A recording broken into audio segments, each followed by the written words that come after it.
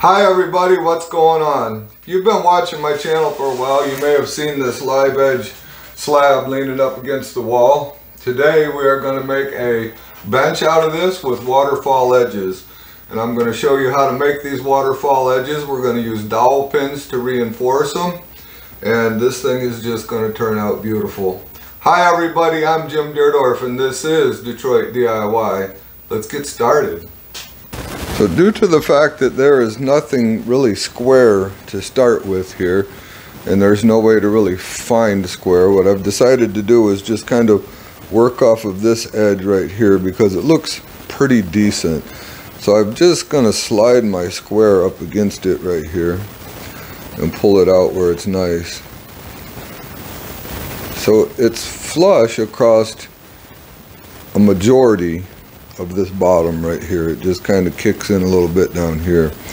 And then I'm going to look across it, and I'm pretty happy with that. I'm okay with that. So I think I'm just going to work off of this bottom edge right here, just down about 10 inches. So I'll pull my measurements from there up to establish a line here for my first cut. I'm going to make this bench 18 inches tall. And I'm going to leave a little room here to run this through the table saw and get this cleaned up and get it real nice and make sure I can get this section squared up the way that I want. So let's get this a line on here, get our lines marked for our dowels, and then we are going to get it cut. What I've decided to do is use 7 dowels over a 12-inch span, meaning 1 dowel every 1.5 inches. So I've got my 12 inches marked out on here, but I need to extend this line a little bit further so that I can get it square, and we're going to do that with our square. So we'll get it set up here on our line. Now there's no way of knowing that everything is square, and the reason I decided to go 12 inches is because the other end is so much more narrow than this end. So what I want to do is extend this line out, and I want to do the same thing here. Make sure you have a very sharp point on your pencil when you're doing this. And the reason that I need to lay these dowels out before I cut this is because nothing's square, so I can't measure it afterwards and get exactly what I want to get these dowels laid out. So I need to get some reference lines on here before I cut this. Now we're going to do the same thing here. I've laid this out also as a reference because I'm going to have to make a jig to do these dowels. I'm not going to drive the dowels through the top of the bench. I'm going to actually put them in the angle the dowels will not be seen. So that's the reason for also laying these out beforehand, because the dowels will all be hidden in the joint.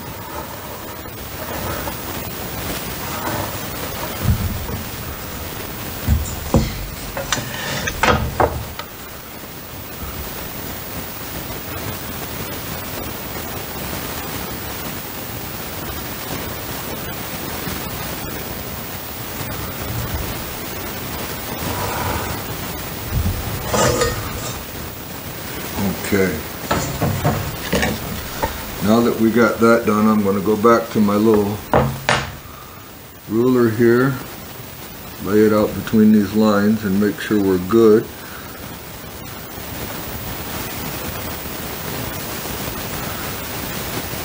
And we are, and I'm going to go ahead and mark them at 1.5 inches.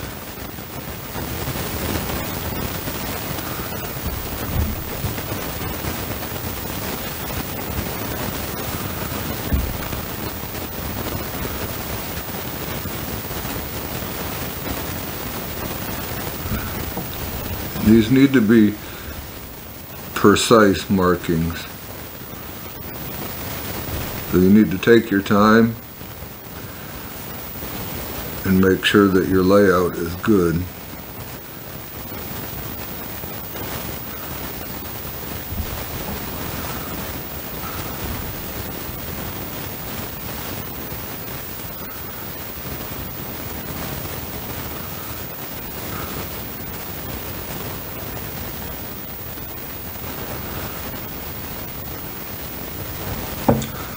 So now I'm going to do the same thing here.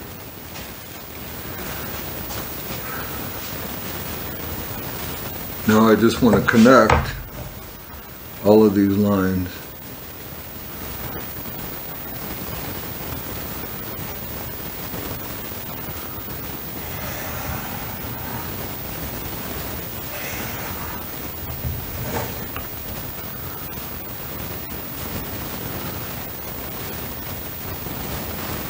Now that the lines are laid out, each one of these represents the center of a dowel.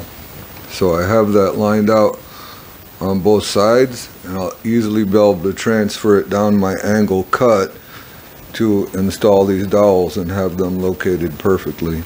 And then with my doweling jig laid on there, part of it, you can see that the lines are lining up pretty good. This one's off just a little bit and is going to need a little bit of attention. The rest of them are good. So because the slab is so long, I'm going to have to make these cuts with my circular saw, and I'm going to put a guide on here to do so. But I just wanted to make absolutely positively sure that my saw was at 45 degrees, and it's at 45.1. It was at 45 a second ago. So I am pretty happy with that. That is going to be just close enough. This is the guide that I've clamped on here, and I've taken a couple of 2x4s and slid them underneath so that my cutoff does not fall to the ground. And we're ready to cut this.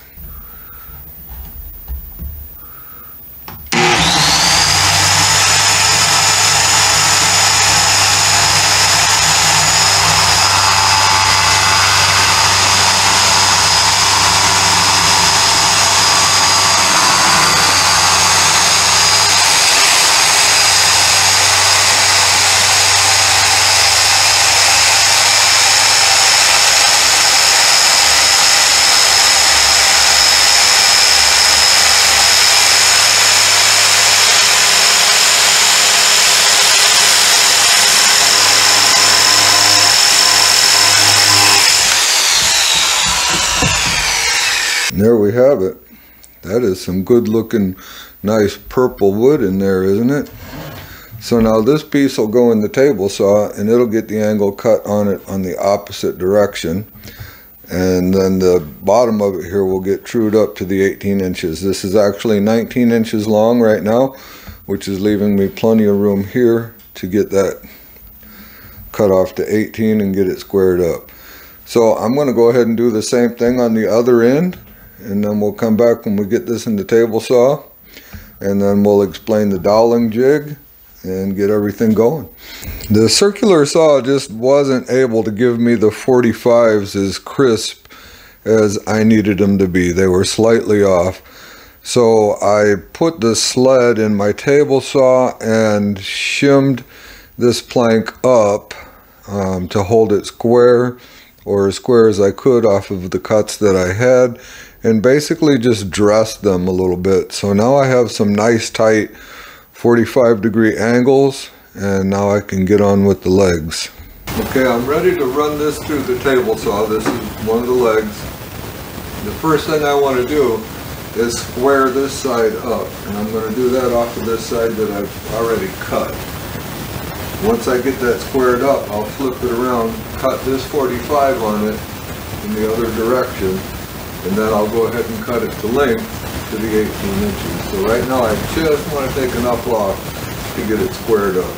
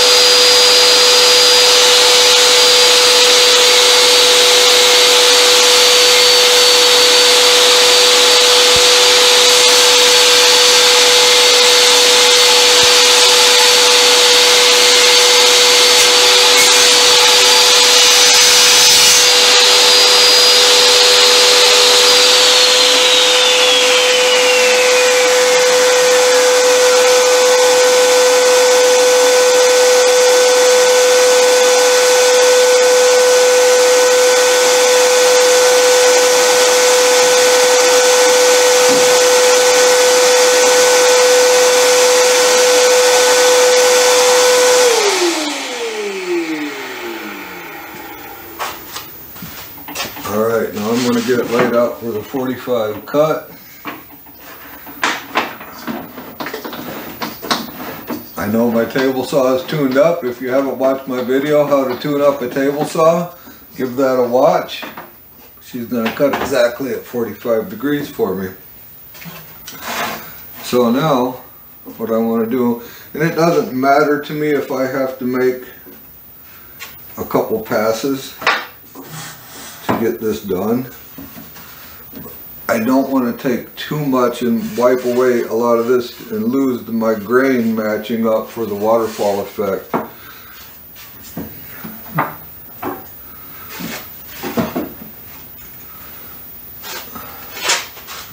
However, I am missing it by quite a bit there.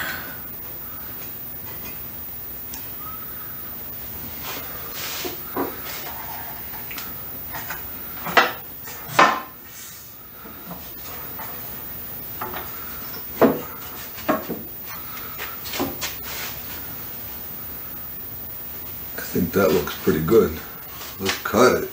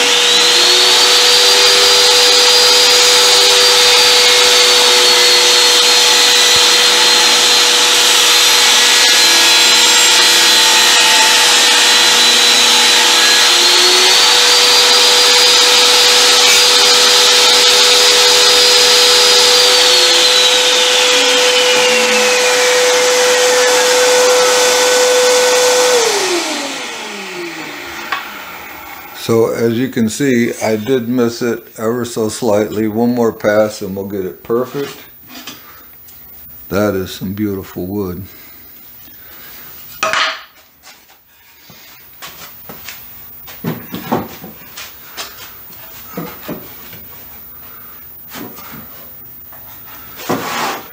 So we'll just move it over 1/4 of an inch.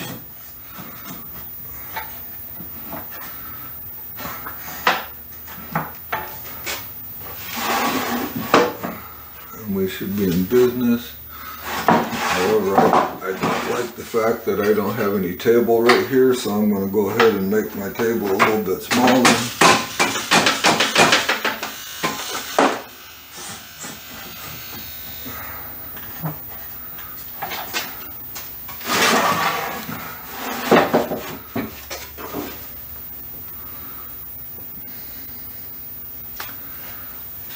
I believe that should get us there.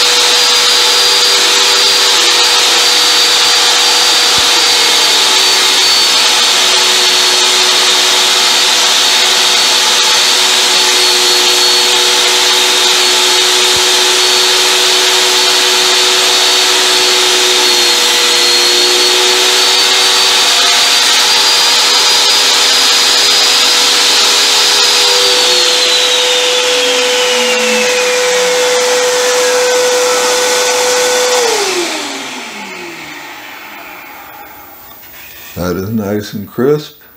That's what we want. So I'm going to go ahead and take this down to the 18 inches, and then we will be done with this leg as far as the cutting is concerned. I just happened to pick up this little wedge that I cut out, and the pattern's almost perfect both sides. Kind of funny how that could happen. Actually kind of good looking. Alright, I've got my table saw set up at 18 inches, so we're going to go ahead and cut this leg down to the 18.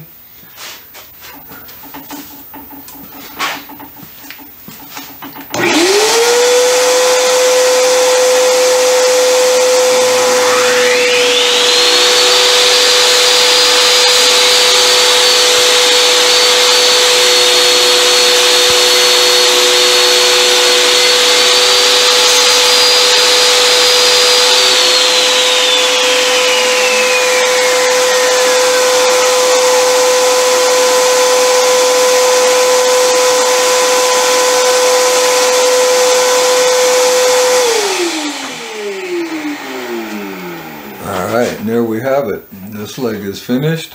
We need to drill our dowels. Have to build the jig for that. We'll get into that in a little bit. But I'm going to get this other leg done, and then we'll be back, start putting some dowels in. Now that everything's cut, I need to transfer these lines that we scribed on earlier to this side of the wood. And then we got to get our jig made. So we're going to transfer those lines by using our square. And we're going to just line up on the top edge here, nice and flush with our line.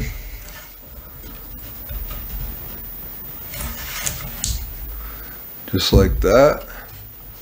And then scribe the line on the other side.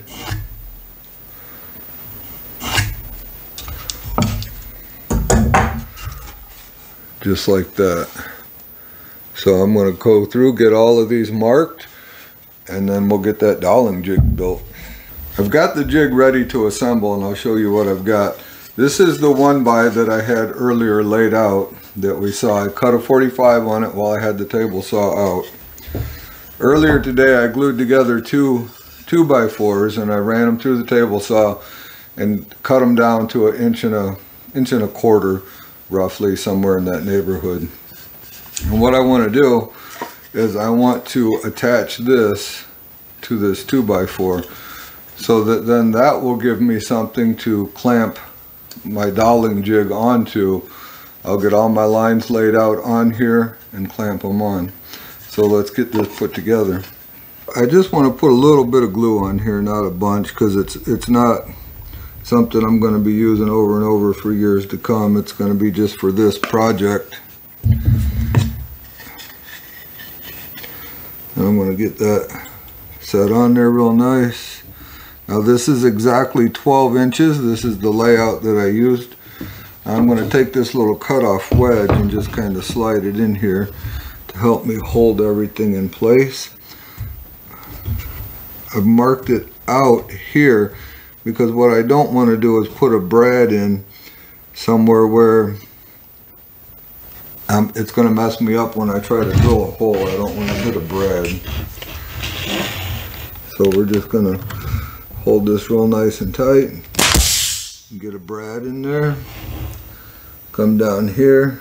Make sure we have good alignment. And do the same thing. Put one maybe here. Get one here. I think we'll be in good shape. Alright, I'm going to let this glue set up a little bit and I'll show you how this is going to work. I've scribed all my reference lines on my doweling jig, and I've got it clamped to one of the legs. And as you can see, my doweling, the other doweling jig is clamped onto this one. And this way I can get a dowel straight in to that angle on both sides. Now you can, I suppose, buy a doweling jig that's already set up to do this. I looked a little bit online. They seem to be very expensive. For the little bit of time it took me to build this, hey, I'm going to go with it. I also have reference lines down here. As you can see, we have good alignment. I'll check that on every one of them before I start drilling in the dowels So this is basically ready to go. I'm ready to drill these dowel holes, and I've got the collar set on my drill bit so that my drill bit is entering the wood just a little more than 3/4 of an inch. The dowels are 1.5, and I just want a little extra room. They are fluted dowels, so any glue that gets in there can be pushed out. So we're going to go ahead and get some of these drilled. I've already drilled a couple. We're going to finish this leg up, and I'm going to show you how we're doing that.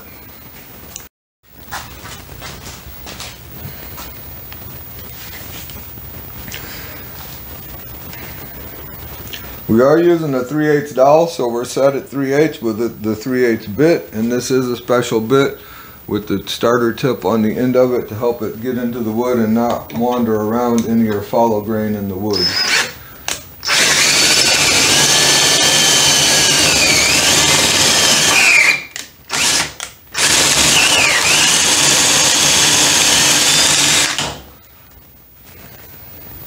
I don't like it that just happened.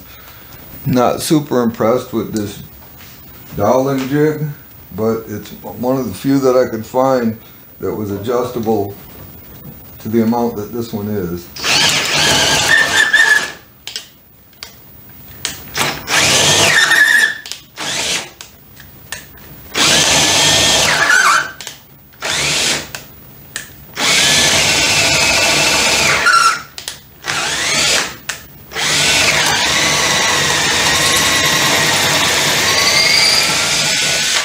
Don't like how it wobbles around like that.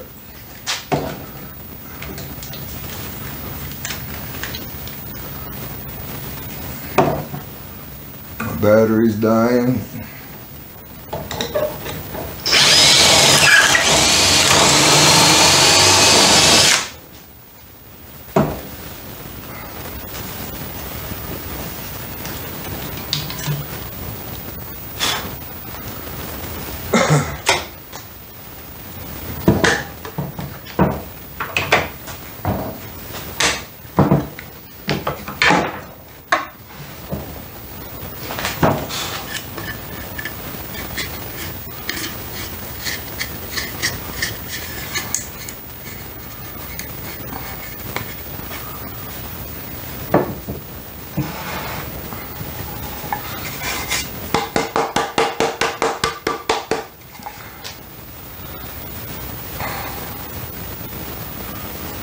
So there we have it. Those are complete.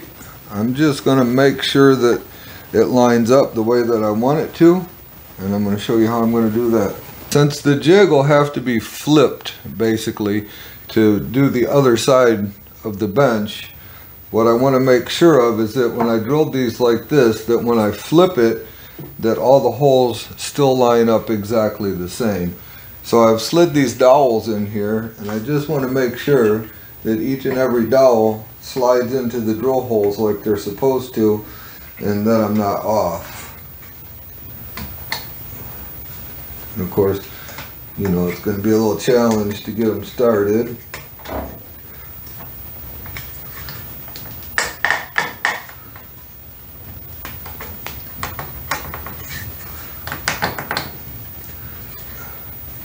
So there we have it, and we look pretty good. Each and every one of them is in. I don't see anything that looks out of the ordinary, so I think we're pretty good to go with that. I've drilled the dowels in the other side, and I've got them tapped into the bench top with this just sitting on, just to make sure for alignment, and I am good. So I'm going to get the dowels drilled in the other leg and in this side, and then we're going to do a glue up. Pulled all my dowels back out and just put a little drop of glue in there, not a whole bunch. And what we're going to do now is we're going to go ahead and glue these surfaces up and get them together. I'm going to have to move rather fast because I want to get both sides done and get the clamps on. So I'm going to apply a liberal amount of glue. Get a little bit in these dowel holes.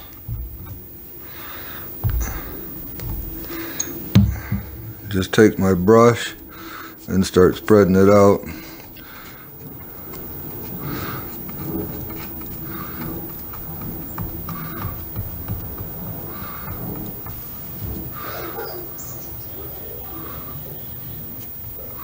Make sure I get all the surfaces covered and get a really good glue up here. I want to make sure all your dust is off. There's no dust on the surface.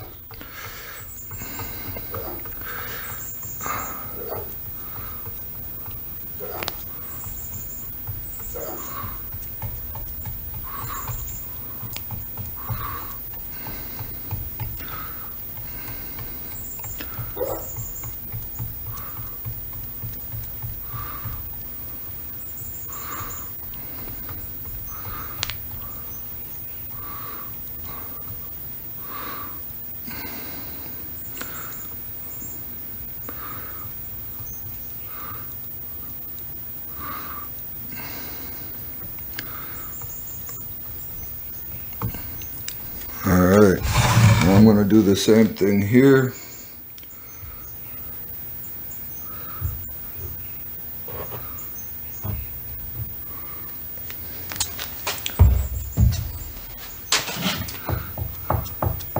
I've put a little piece of tape on my bench so that I don't glue it to it.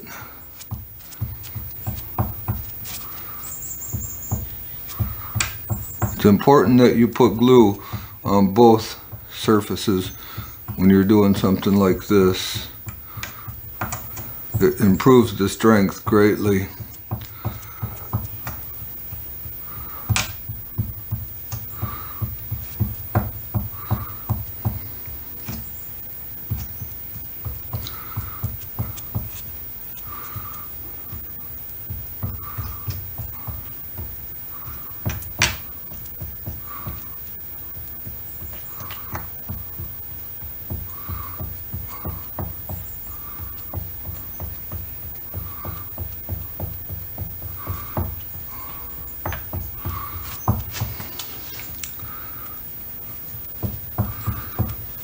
Wouldn't mind just a little more glue right here.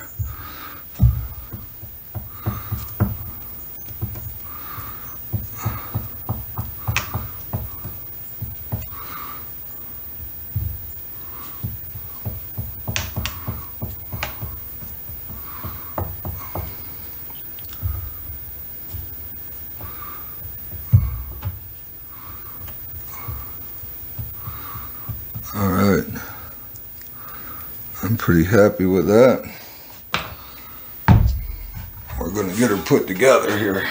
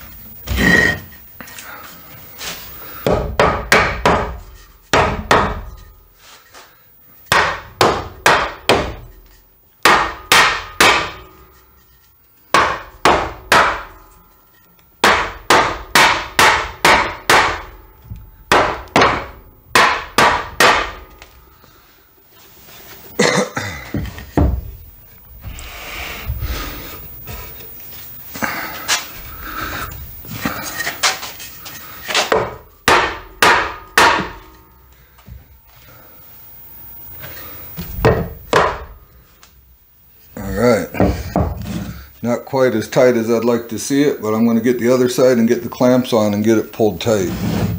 Alright, I got both the legs glued on. I've got the clamps on. Wasn't expecting to have to put a couple of 2x4s in here, but the clamps were just too high because of the irregular shape of the bench. It's not like anything is square here. So let me show you what we got. So I wound up having to put these 2x4s just to get the clamp out from the edge of the bench because it was just too irregular, and it caused me to clamp so high on the leg that it was actually just kind of twisting them in. So I had to get my clamp pressure lower to get that nice and tight on the 45. So I look really good on both sides. I'm really happy with this. So 24 hours and we'll be able to pop these clamps off and see what we got. I got the clamps off of it and I got it flipped over. Turned out pretty good. This side has perfect alignment. That side, the alignment is off by about a 1/16 of an inch or so. Not the worst thing in the world. Now what I want to do is go ahead and get this thing sanded smooth, and I'm going to do that with some 60 grit sandpaper on my orbital, and then I'm going to go over it with some 120. Let's take a look at the alignment. So as you can see, this side missed by just a little bit. Not the worst thing in the world. It still lines up really good. A little bit of glue mess here that'll all sand off. A little bit of a issue here because this piece broke off when I was installing the end. There's not a lot holding it in place. I glued it back into place. So if I wind up having to do a little puttying right here, I'm going to use this sand dust that I get from this material and mix it with a little glue to fill in any of these little imperfections that I may want to fill in. So it's looking really good. Let's have a look at the other side. I'm really happy with how a lot of this turned out. I will be kind of hand sanding some of this down to clean that up, but I'm really happy with the turnout. I'll clean just a little bit of this stuff up, and this side is actually perfect alignment. The lines matched up really nice. I think if I had to do it again, I would pre-drill the jig. The first holes that I drilled through the jig and into here to put my dowels in. I think that if I had to do it again, I would have pre-drilled that jig. I think that's what caused me my issues on the other side. Alright, I'm going to start sanding this thing.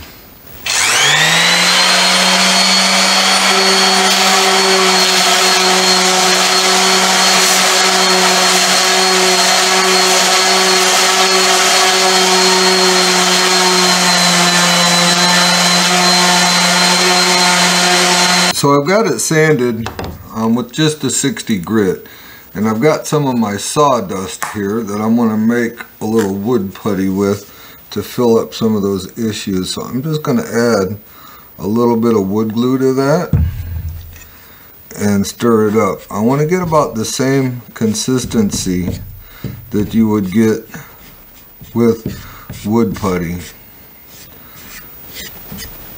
So just a little glue at a time. I have some more over here in case I get too much glue. I can add in a little bit and try and get it the consistency that I want. And at least in doing this, I will get something closer to the color that I want it to be.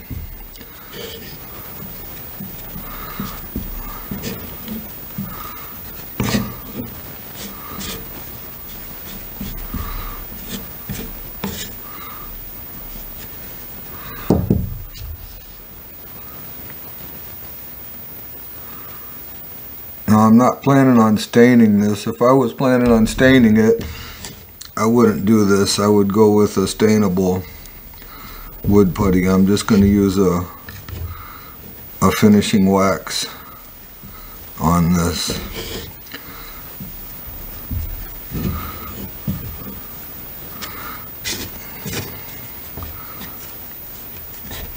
I think just a little more glue and we'll be in good shape.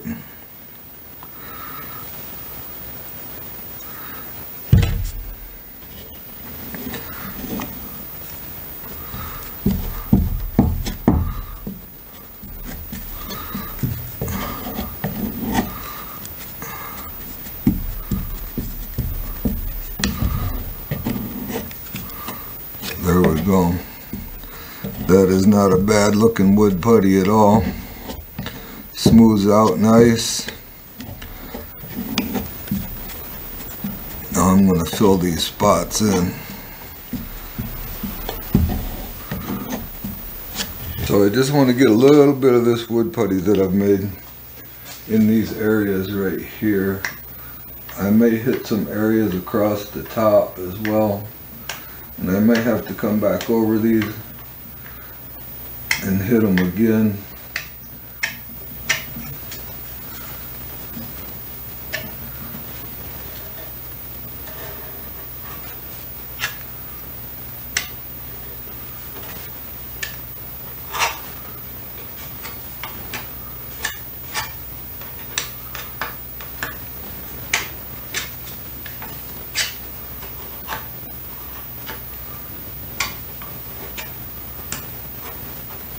Now these corners, I will soften these corners up a little bit and not leave them super sharp like this.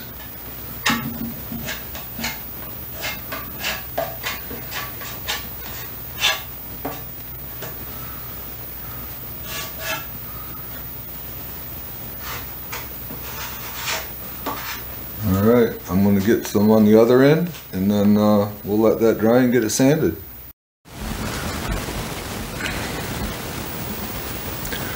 The wood putty that I made is completely dry now. It's been overnight, probably a little too long, it doesn't matter. I'm going to go ahead and sand this down with a fresh sheet of 60. There's still a little bit of stuff here and there like this that I want to get out. And then I'm going to turn it over. In a minute here, we still have some fuzzing going on like right here, and I'll show you how we're going to clean all of that off. I've already done some of it, but I'll highlight a little bit of that so you can see how to get that fuzzing off. I'm going to get this sanded.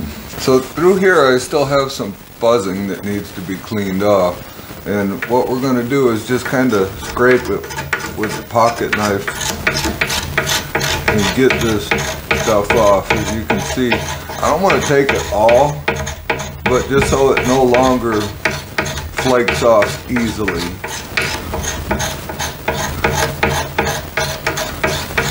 And once I get it, the majority of it off, then I'm just going to come through with some 220 grit sandpaper.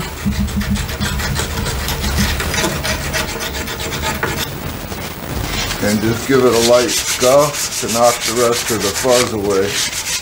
I don't want to steal the character.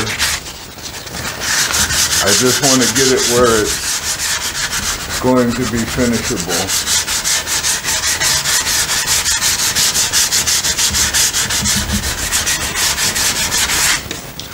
So just like that, I'm going to spend a little time here and try and get a little better blend. Where this is messed up, I might put a little wood putty here and there to get a little better transition, but I like the character, so I don't want to mess with it too much. But that's how we get rid of the fuzzing, and I'll do the same thing down through here. Just get all this fuzzing off, and then go over it with a little sandpaper and get it cleaned up. Don't be afraid to pick some of it out. Work on it a little bit. It's a live edge, so you can't really muck it up. It kind of is what it is, and that's what you're looking for.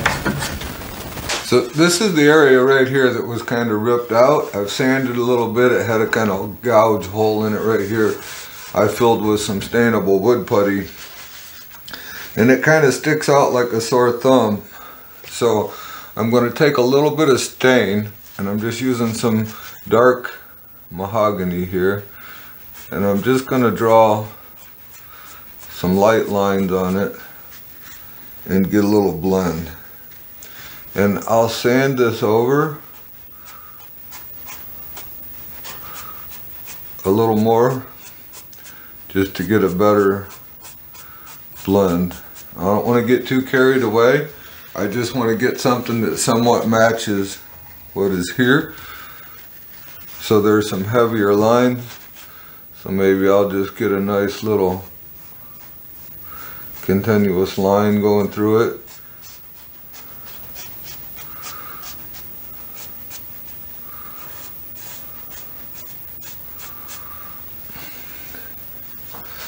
So once I sand that, it'll blend in really, really good with what's here, and no one will ever know that it wasn't part of the natural coloring. I can even carry it out of it a little bit, give it a little better blend outside of the area. The entire bench is sanded. I sanded it with 60 grit, and then 120, and then 220. And I went over and rounded some of the edges and smoothed some of the edges out a little bit. I got most of the fuzz off, but there's still a little bit here, but we'll get it with the tack rag. So we're going to go over it now. I've already blown it off, but I just want to go over it with a tack rag and get as much of this stuff off as I can. And then we're going to go ahead and get this polish on it, the polishing wax.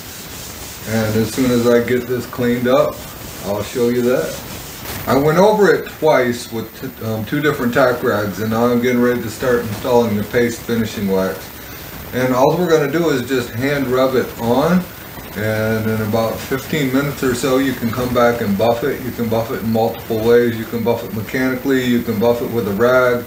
I'm going to opt to buff it with a rag. So I'm just going to be using these basically staining rags. Some people use cheesecloth, some use others. This is a little different than the wax you would buy for your car. It's firmer, and we're just going to spread it on there. It's going to give it that nice, this is a natural, so it will have no gloss to it when it's done, but it will have an amazingly smooth finish.